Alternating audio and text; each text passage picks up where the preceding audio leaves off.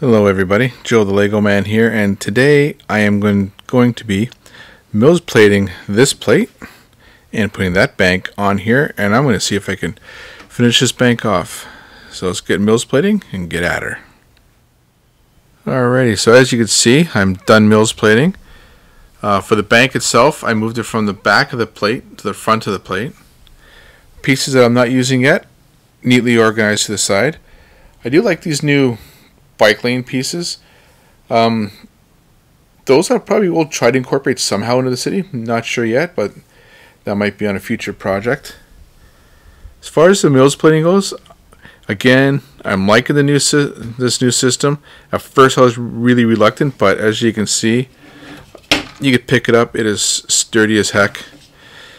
So anybody doing it, the best way is 4x4 plates. You need 64 of them.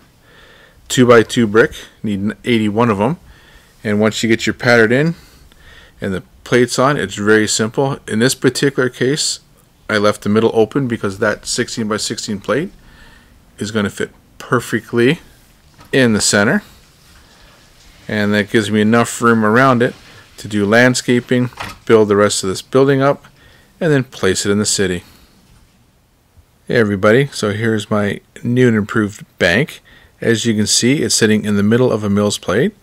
Now I did keep the tree, the bench, and the lamppost. The lamppost is probably going to end up changing because I do have white ones already in the city, but we'll leave it there for now.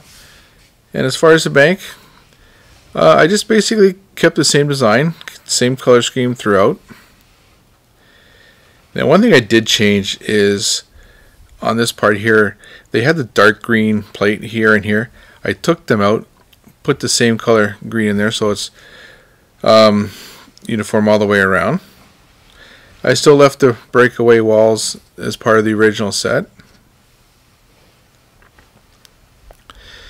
For the roof, pretty simple. Just play it off the rest of it. Put some fencing in the back just like in the front. Now I did not make this modular right now. Maybe in the future I will. But for now, that is the bank. So now let's place this in the city. And there it is, right beside the restaurant that Joey's building and right beside the custom police station. Now, for the parking lot for the police station, I moved that to the back. And what I'm going to do is I'm going to put a half base plate, kind of like a driveway there, just so they could access the road. But there is the bank, sitting nice and small in our Lego city. And one final update for this video, folks, is the national monument from Indonesia, the Monas. I believe I'm saying it right. So I did have one of our fountains in this park before.